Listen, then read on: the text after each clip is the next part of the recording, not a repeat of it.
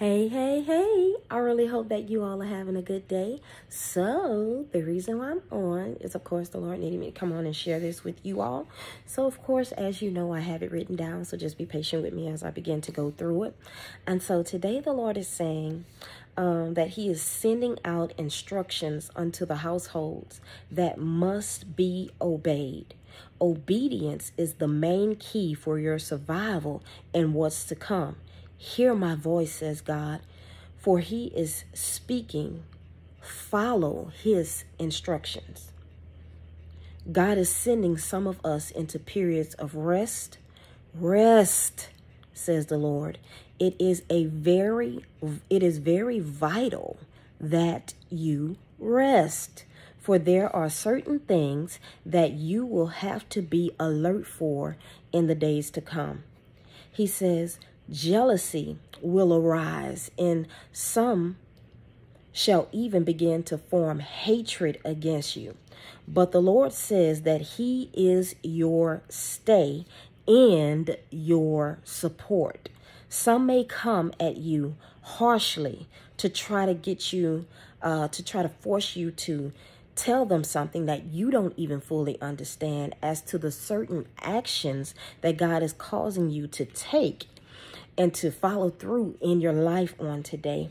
But God says, do not explain yourself, for you answer to me, says the Lord, not unto man. I am the way, the truth, and the life. There is no other way to survive the next level of what is to come but through me, says the Lord. So it's really, what is that on my forehead? It's really, really vital and very, very important that we begin to understand. It's still going to be very hard to understand and grasp what God is getting ready to do. But he needs you to know that a lot of your concerns are getting ready to be answered on today. A lot of things that you are worried about, God has already taken care of. God loves you. He sees you. He hears you. Trust him. Trust the process. God is certainly going before us and preparing our lives for the purposes that he is calling us to. You will see goodness in the land of the living. Do not allow the enemy to tell you otherwise. God is causing blessings to come down in the lives of his people. You will be prepared for the resting that he is describing here. It's like something is getting ready to take place in the earth.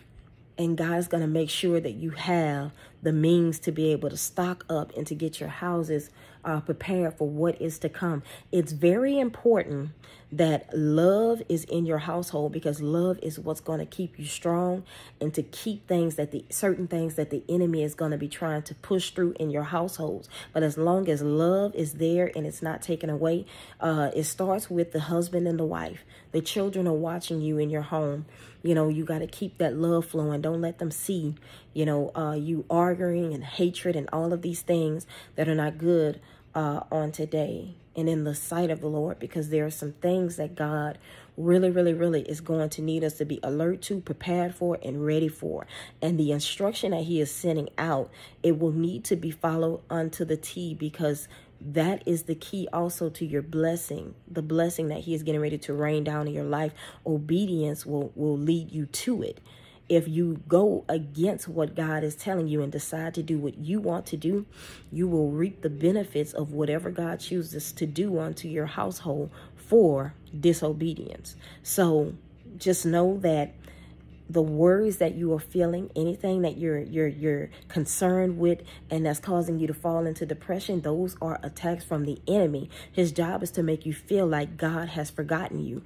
God has not forgotten you. God has not forsaken you. He is a God of his word. His word is true. He loves you. I don't care how far you have gotten out. If you repent today and mean it from your heart, I'm not saying that everything is gonna get back together right instantly as soon as you do that. There is still a process, especially depending on whatever it is that you have done. How far you've turned things into a certain direction that God didn't plan for. So now he's got to take you another way around. But he does that because he chastises, not only because he chastises those that he loves, but because when he pulls you out of certain things, he needs you to understand that that's not a path that you can take anymore. Just like when the children of Israel were in the wilderness, in those wilderness states, certain things had to fall off of them, their mindsets. They had to come to know who God is. You will come to know who God is in this time. You will know his voice and you will follow when he speaks. There will be no second guessing. You won't have to run to anybody. Did God say this? Did God? He will confirm his word in your life, and you will know that God is speaking directly to you in this time. Do not allow spouses, children, anybody to direct your paths off of what God has instructed and put in your heart to do. Stick to the path, because you don't want to end up reaping any more hurt, pain. Most of us have been through enough already. Enough is enough. It is time to put the enemy to open shame in our lives by showing him that we can be obedient and come into full alignment with God's purposes and his will for our life. We are putting down self and picking up what God has ordered us to grab and take hold of on today. Most of us are getting ready to be planted, I say again, into a new atmosphere, into a new area. With some of us, that change has to take place spiritually within before it takes place with you being planted, you know, in the natural. Like there is a land just for you that God has for you, a home where you can be planted down and uprooted no more. But a lot of us, we have to go through the process of allowing God to bring on the change from within, because it's lessons that we need to learn, certain things that we have to go through to gain understanding for where God is taking us. You know, certain moves that we've made over and over in life, a lot of us still don't get it. I've been that person. And I thank God for every day that he took me through more pain to push me into what he needed me to gain. I thank him for it every day, because I now live a life. Not only, I don't just talk it, I walk it. And it's so many people out here that's talking about having a good life, a good relationship with God. And it ain't that. But this the real deal over here. When we talk to y'all about what God has been doing and setting free in our lives, it is the truth. It's every bit of the truth. We would be nothing outside of him. And we suffered. We went through homeless states. And my husband has told y'all stories about how, you know, we were separated. My family, even though me and my husband was married, they still did not accept my husband. My husband lived outside in abandoned houses. They took in me and the children, but they would not take him in, you know. And I tell you all, you know, it was one of the most hurtful things. But when you have kids, sometimes you have to go and live in places that you don't want to live until God brings you out, you know. And so we were separated for long periods of time, months, one time for a whole year, you know. And I think that God did that specifically because he didn't want us to get comfortable into the places where he had allowed us to enter in. It was a short-term thing. So while my husband was out homeless, that motivated him, you know, to go to the library, fill out applications, push until he got back to work. And the way that God does things in our relationship, you know, in our marriage is, and that helps to keep our love strong too, because, you know, he shows us that without each other, we're weak, but with each other, we are strong. God is our strength, and he strengthens our bond as long, you know, with us having love for one another. Then we are able to prosper, and wickedness that tries to form against us, Our love for one another, it breaks the bonds. It breaks the chains. It keeps us prospering in Jesus' mighty name. And I am just grateful to share that with you all today. And I pray that, it blesses you all to know how important it is to have love for one another. Your children are watching you. You want them to be able to have love for one another and love for others as well, and to know how to treat people.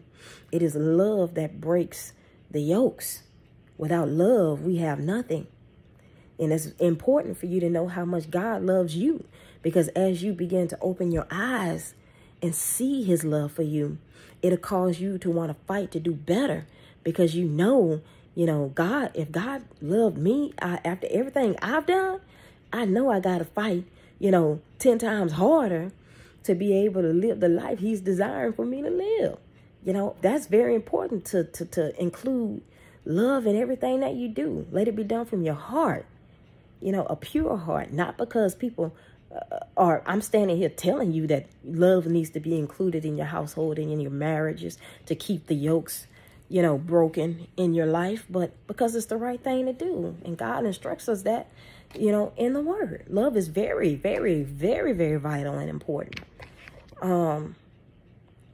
But like I said, don't let, your love for your husband be greater than that which you have for God, because sometimes you can get to a point where you idolize your husband, or you idolize your your wife, and you put God on the back burner. God's word also says that he is a jealous God, and you got to know when to separate, certain things that God is needing for you to separate. So if God is telling you, hey, look, I need you to do this here, make sure your household knows that this has to be done, whatever the instruction is, your husband may come to you, or your wife may come to you and say, baby, I ain't doing that.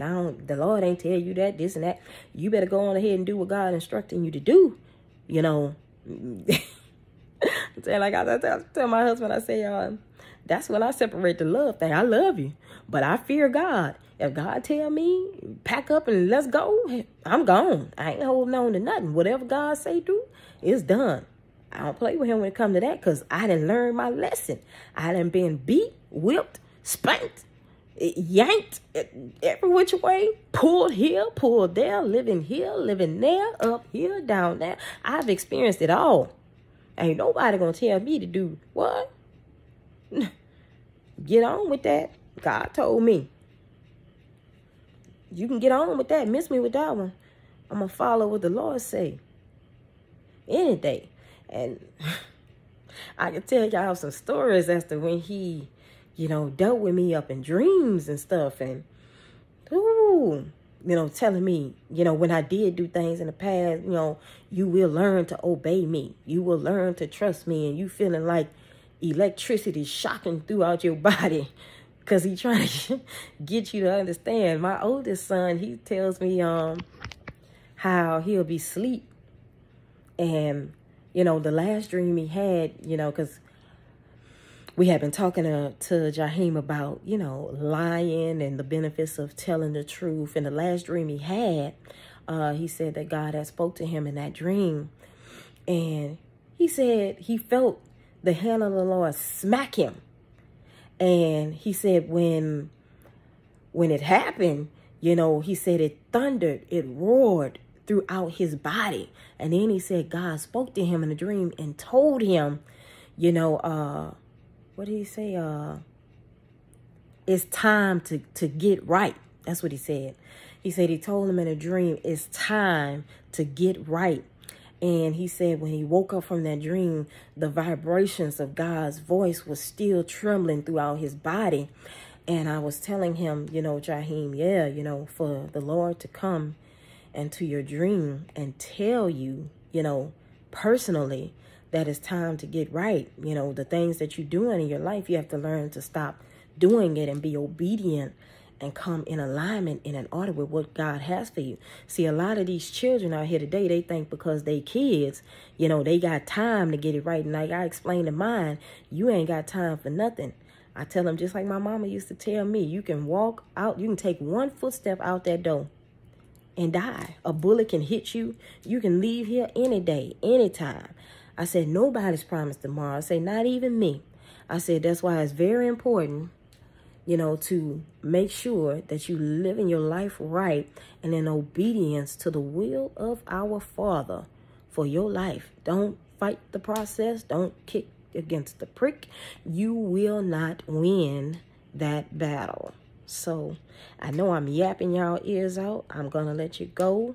But it's very important that, you know, this message is heeded and you do what God is instructing to be done here on today. And remember, it's very important to always be obedient to what God is instructing the household to do, because we know that there are ways that seem right unto us, but we also know, just like his word says, that those paths lead to death. They lead to nothing.